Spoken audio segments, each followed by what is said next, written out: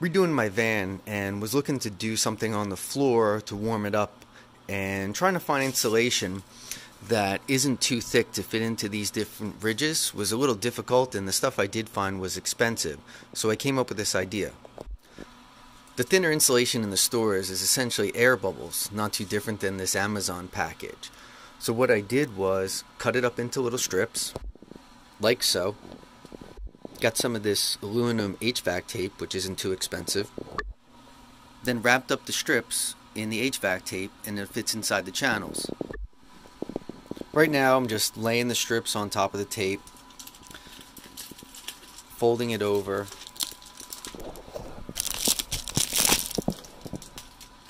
and then making the strips. So far it took me 10 envelopes for everything, and it'll probably be about the full roll of tape. Alright, got the whole van covered. I'd say it took me to cut everything up and then tape it all was a little more than a half an hour, probably 45 minutes. What I'm going to do next is, I found that this sound insulation called Mat 66, you can get it on Amazon. I'll put a link in there.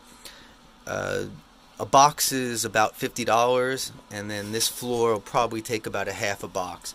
I'm going to lay this over everything in order to keep it soundproof. This soundproofing doesn't work as an insulation, so having the insulation and the soundproofing will be double good.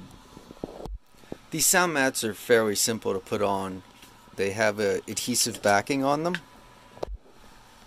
and then what you do is you just lay it flat next to the one next to it. And then I got this tool which really helps with getting it installed. You just roll it over it and it sticks it on really well.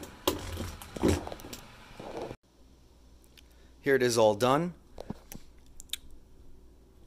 I checked out the tape. You can get it on Amazon for $10.99, and like I said, this Mat 66, a box of it was $50, and it did all of this floor plus the side of my walls.